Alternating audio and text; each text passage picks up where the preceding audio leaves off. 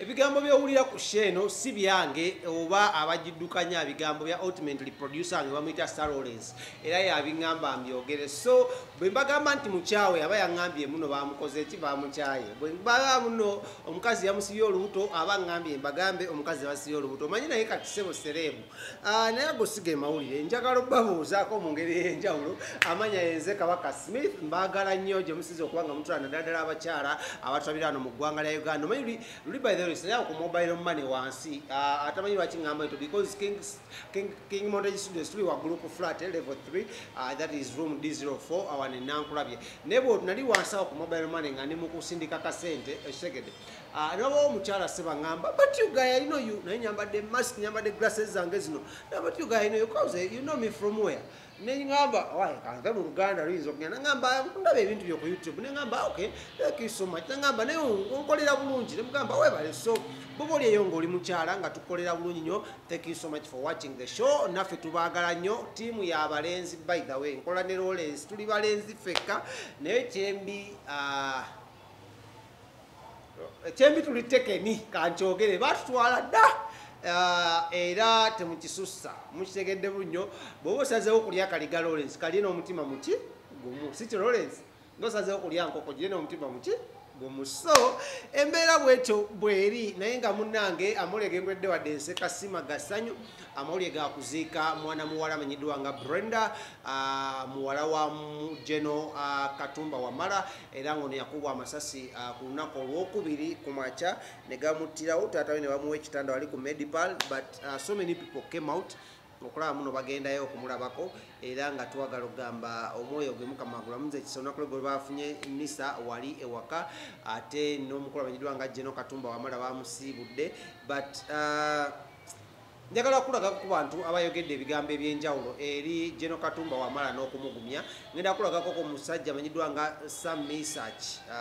then nkulageko ne ku Katikkiro wa Buganda ate ne ba ministers ab'enjawulo ababaddewo wali ate ku Medipal ne wali ewaka e Nigeria okulaba muno bagumya musajja mukulu amanyiddwa nga Geno Kutumba wamala. Mawulire mabi amasasi gakyagenda mu maaso okunyoka mu ggwanga lya Uganda naddala wano mu Kampala nawulidde neggulu era siwala balaba bakubye amasasi samwera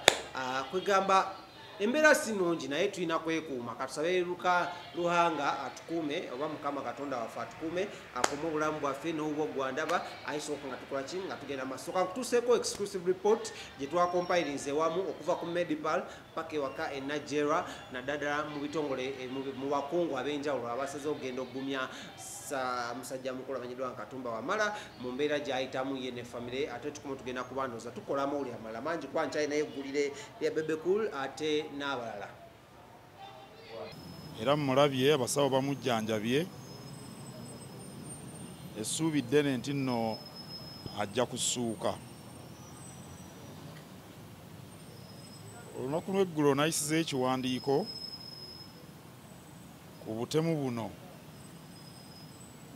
njagala okuddamu okukoona ku bimu bye natadde mu kiwandiiko ekyo kati okumala ebbanga ddene waliwo obutemu buno obw'engeri eno obwogendereddwamu ebintu bye tutamanyi kale gavumenti erina omulimu munene nnyo okuyigga abantu abakola ebintu bino kubakwata n'okubateeka mu mbuga z'amateeka kubanga abantu emitima gibeewanise nnyo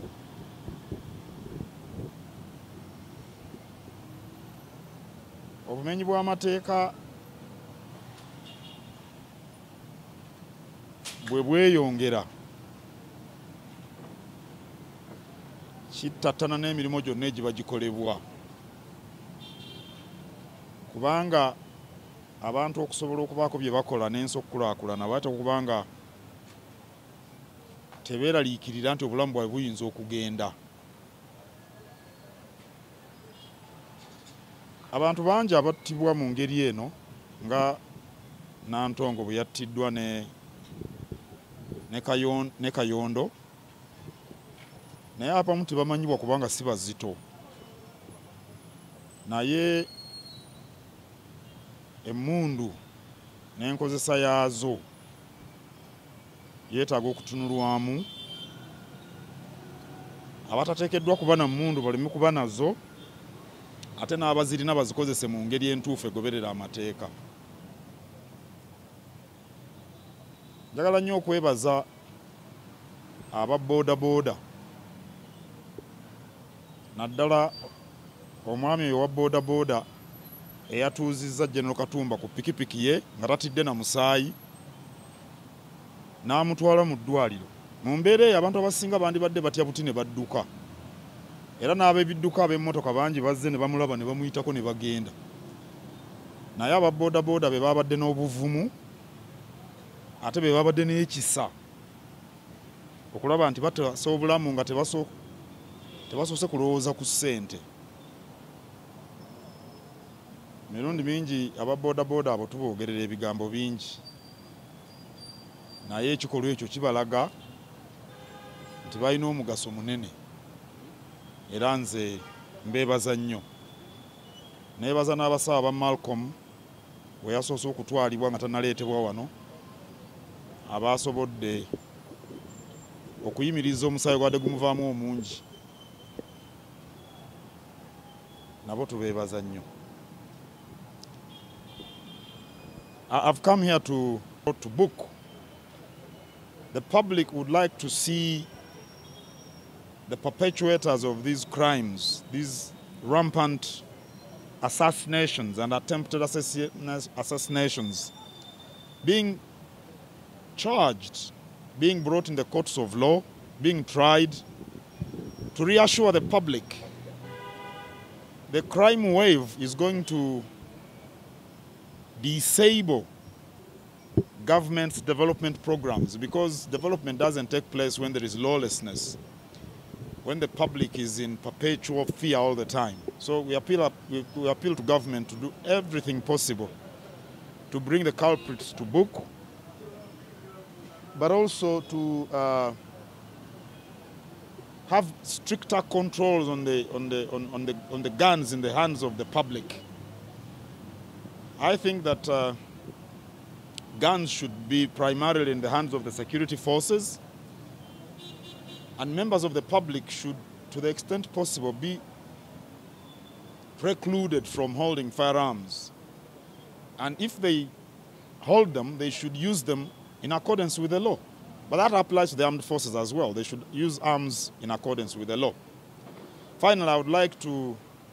commend the border rider who ferried General Kutumba from the scene, from the crime scene to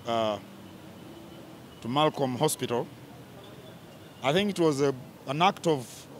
bravery. Other motorists just drove past the general as he was pleading for assistance, but the border cyclist was brave enough to ferry him on his bike to Malcolm Hospital. So I commend him. I also commend the doctors at Malcolm Hospital who managed to stop the bleeding. Otherwise, General Kutumba would have died due to a gunshot wound. So I commend them as well. And I'm sure that where he is now is in safe hands, and we pray that God heals him as soon as possible. Thank you very much. Mukama mulungi, waliwo enjawulo era atukakasiza nti agenda waka leero. Bwatukakasiza bw'atyo yagamba ddayo waka. Esasa erimu agambye erikyali mu mubiri naye erimu baligyeemu. So Mukama tumwebaza nti obulamu bwe buliko yadde era embeera weewaawo tugisabira yeeyongera okubeera ennungi, era tumanyi Mukama ajja kikola. Katonda yamuwonyeza okufa era tumanyi n'ebisigadde ajja kubikola. Twongere musabira nakusabira ggwanga lyaffe kubanga embeera etiisa okubanga bwaba basobola okulumba jeno then ffe ate enkoko obukoko. So Mukama tumwebaza. Batugambye omukono ogumu baligyeemu awala wakyabulako kubanga liri mu kifo ekiri delicate ekizibu. So ebyo bya maaso byabasawo.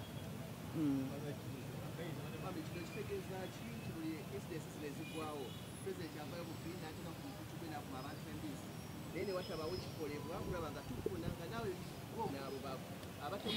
bafuna fakka kyenyamiza mazima gali nti kyenyamiza kubanga ndi omu ku abo abeebala okuba nti Katonda atubiseeko na guno gwaka alipoota tevangayo nange nninda alipoota ey'abasajja abaali baneegezezaamu kubanga poliisi neekwata omutemu neemuteekako empingu oba neekwata omuntu neemusako empingu neemusaka bangali netulinda nali ku poliisi Naggalama nindirira batugamba bamuleeta naye munnadduse ate ngenda owulira nti poliisi emujje Kabangali emukubye amasasi lwaki etta obujulizi obwo lwaki etta omuntu gwemaze okukwata ate owokubiri naguno gwaka temuleetanga poliisi kuba baali basajja babiri ku pikipiki owokubiri talabikanga naguno gwaka tewali ripooti emyaka 2 giweze ate bwe giweze bazzeemu okuba kati naye abasite abalala tebalabikanga nange Nantabe yakwatibwa mu gwange ate bamuttirawo obuttizi kitegeeza baali balina kye bakweka balina kye bakweka nakati ninda ripooti enange oba ondaba ninda ripooti ya poliisi ekwata ku musajja Sebulime gwe mwatta nga ne munne gwe baali naye nakati yababula ate bwe mulimbalimba eggwanga mbu yali agenda ku ssomero yali akutte emmere gye mutaalaga nsi ate yali akutte emmere lwaki mwamuta lwaki naguno gwaka temunnyonnyola ggwanga ensonga lwaki mwakwata omuntu ne mumusaka empingu ne mumusaka Kabangali ya poliisi ate ne mumusikako mwe kennyini poliisi ne mumutta lwaki eyo temubyogera naye mubuzaabuza ensi nze nkikakasa nti omutemu ali munda nkikakasa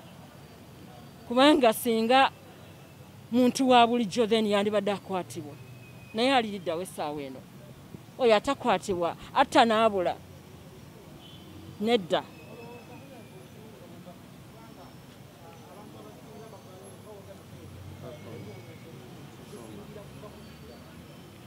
obuzibu kati ati tugambe buva ku ki omutemu aba mutemu tewali amanya nsonga lwaki azze kutemula teri amanyi nsonga naye mulabiraawo nga batemudde nga tebabuze emyaka ne giyitawo tebakwatibwa naffe bituleetera okwebuuza mutemu kyona asobola okutta n'abula n'atakwatibwa kijja kitya kamera ne ziraga nti bannange baabano naye tebakwatibwa kiki ate nga ne be bakutte babatta ate aka parliament fe ba minister baba defense oba fe tukutte ebyokwerinda by'eggwanga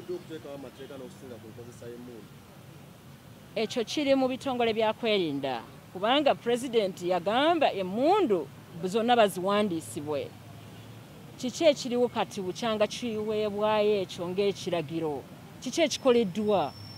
bwe ziba nga emmundu zikyasobola okubeera mu mikono gy'abatemu ki ekikoleddwa ffe tuli mu bweraliikirivu nga bannayuganda naddala ffe bebeegezaamu Katonda n'ataasabibye